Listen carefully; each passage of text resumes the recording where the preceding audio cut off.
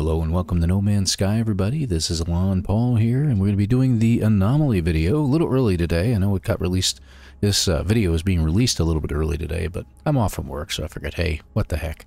Let's go ahead and see what the Anomaly has in store for us today. Doesn't look like our update has come out yet. If there is going to be one, we may just be getting Redux missions, but that's okay. It's all NoMansSky anyway. So it looks like we're rescuing a stranded life form this time.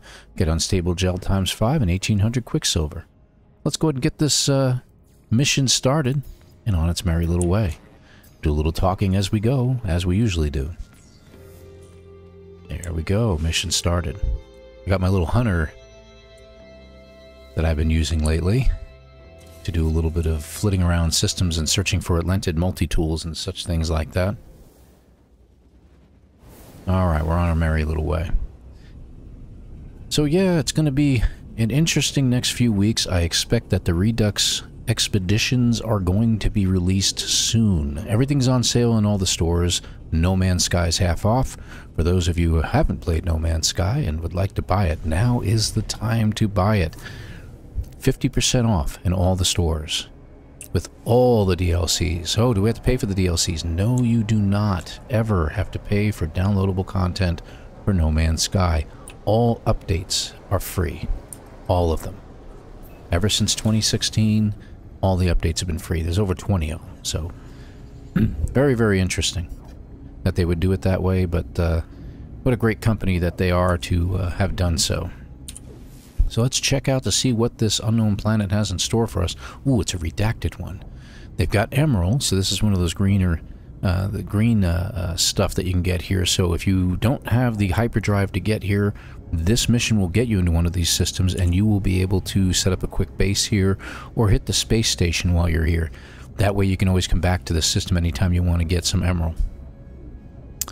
Alright, let's see what our planet looks like here.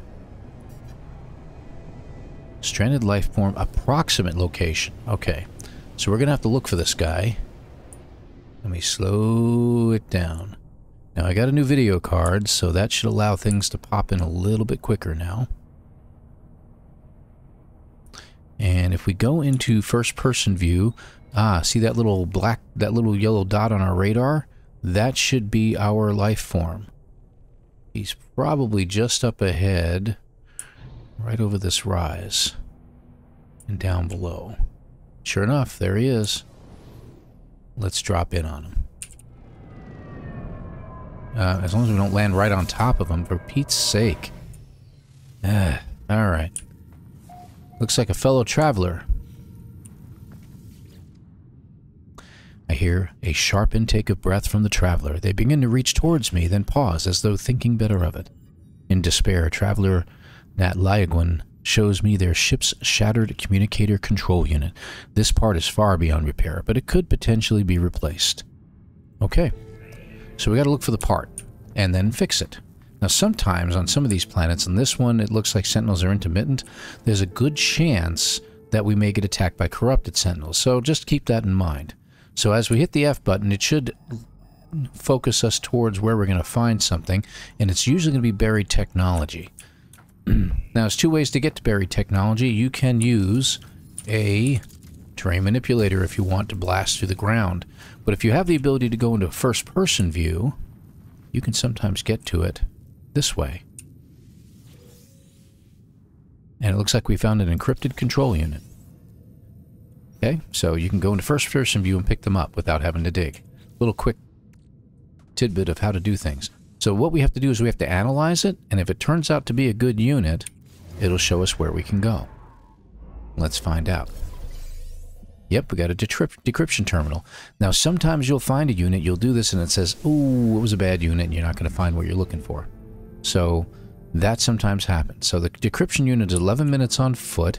I do suggest taking your own ship there, so I can get my ship out from amongst the crap that's here. Pardon me. All right. Then we'll head on our merry little way. I love these rings on these planets. If it'll allow me to fly right through them.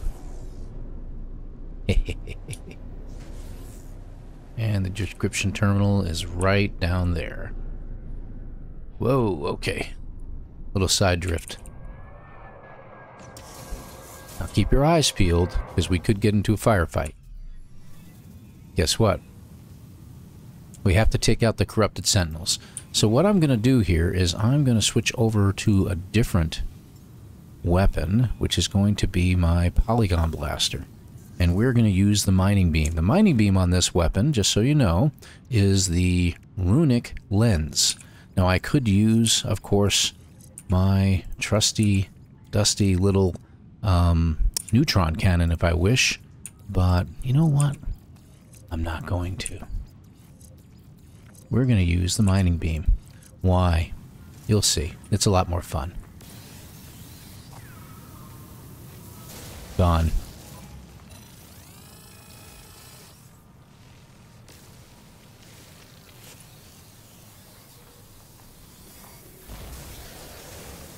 There's 2.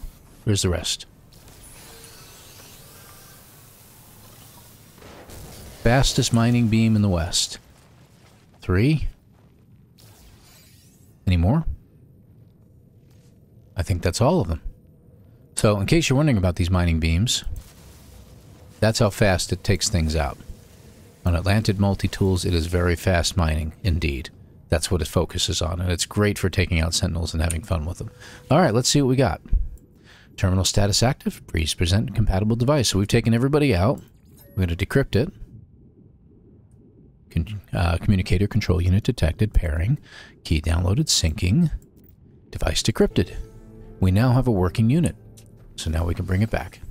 Very kind of a gray planet with only very, very little color on it, huh? Interesting. Alright, so we're on our way back.